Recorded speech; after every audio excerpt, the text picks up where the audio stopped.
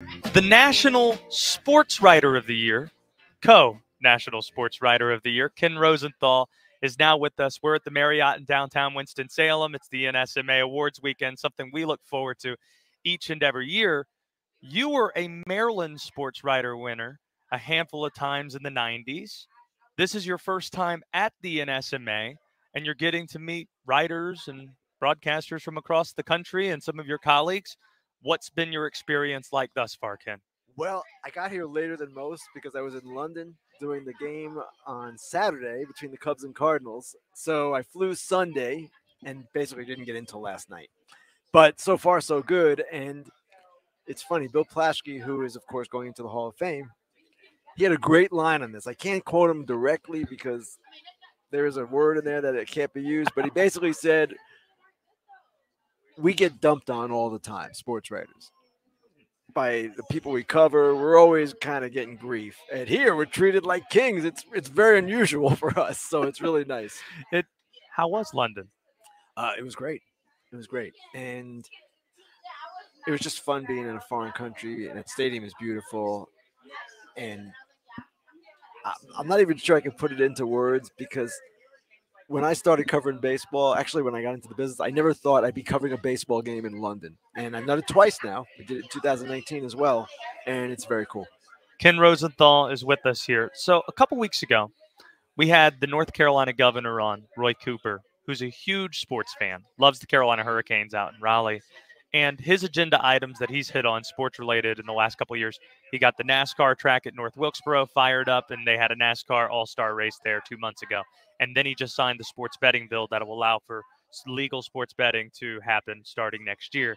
But then during his press conference, he noted, we have some other things that we need to take care of on the agenda too. And he said on our show, look at the populace, how populated the state is, and look at the gap between where, like Washington, D.C. and the closest major league team beyond that, Atlanta probably it is. When you talk to people in league circles about the next city that makes sense for expansion, obviously you have the Nashvilles of the world and the West Coast places. Where does North Carolina fit in that, you think? Well, they're going to add two once all these stadium issues are resolved in Oakland and Tampa Bay. Oakland, it seems, is close to resolution. They're going to Las Vegas.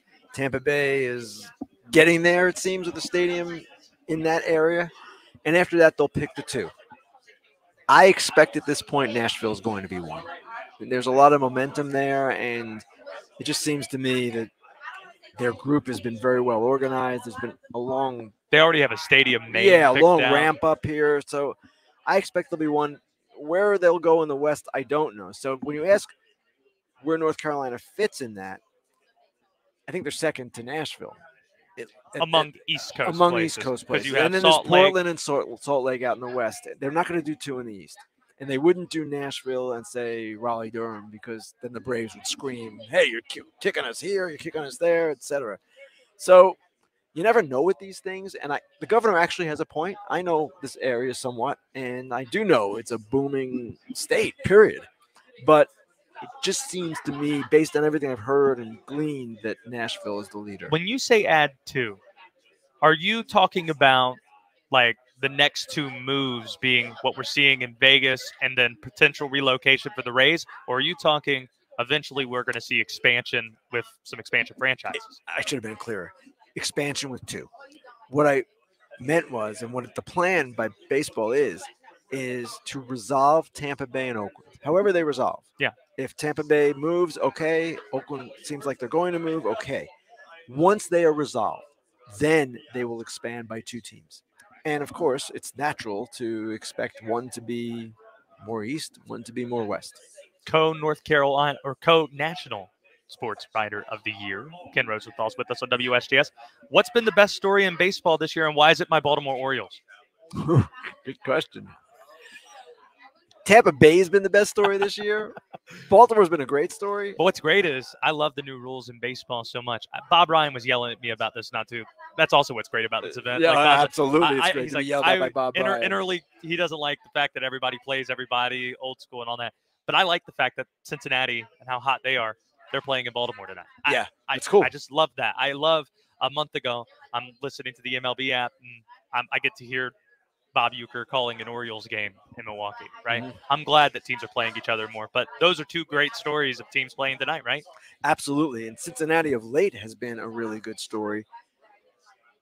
When you ask that question, there are so many stories in a season, and Texas has been a great story as well. I can go to Luis Arias, Yuri Perez with the Marlins.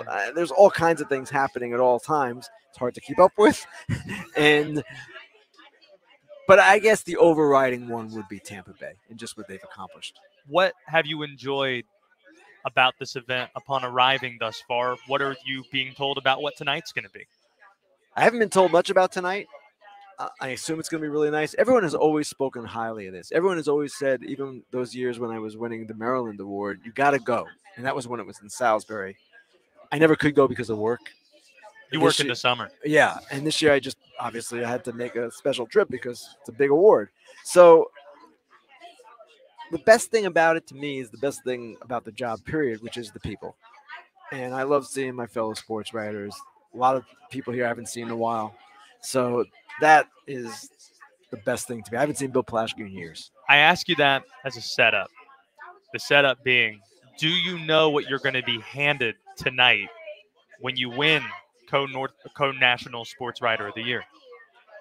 I've seen pictures. It looks like a statue of some kind. There's that, but you're also going to receive a Louisville Slugger with your name etched in it. Really? Louisville Slugger's been a longtime partner. Okay. So the national winners get Louisville Sluggers. That's going to be your essential trophy for tonight. So okay, cool. I got to know, that's obviously probably going to be a prized possession.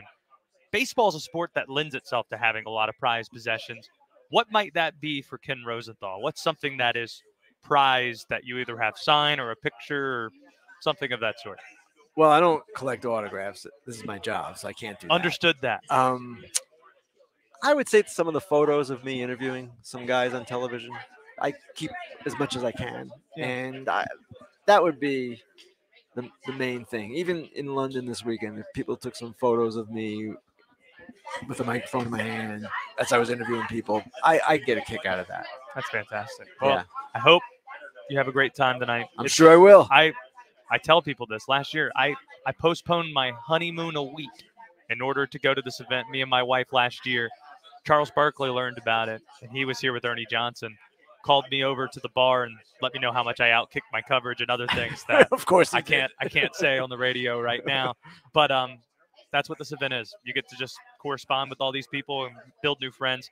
It's good to meet you. I've admired your work for a while. Thanks for the time. Thank you. Appreciate it. No doubt, Ken.